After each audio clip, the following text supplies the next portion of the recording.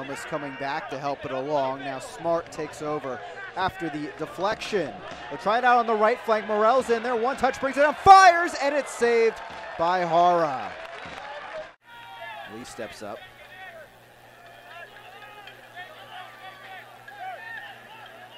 Lee again. Back to Morel. Still Morel, fires, and cleared away. It's a corner kick for Greenville. Here comes Lomas. Back heel. But Phelps followed it. Oh, the nutmeg. Put in, Lomas puts it on frame, off the post and cleared. What a goal that would have been. That would have been brilliant. But Tormenta gets the stop with the help of the woodwork. Let's take a look at this again. And the Green Cloud defense replay. Whoop! Josh Phelps didn't know what had happened to him. Lomas off the post. Here are the kickers once again.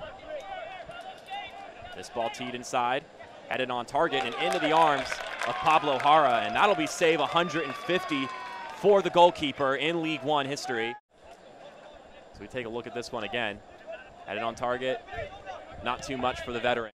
In a 4-2 extra time loss to North Carolina Fusion. Here's Vinyals trying to sneak a spot, but he can't get past his former teammate Pablo Jara. No Vinyals, former teammates. Keeps that one low and speedy.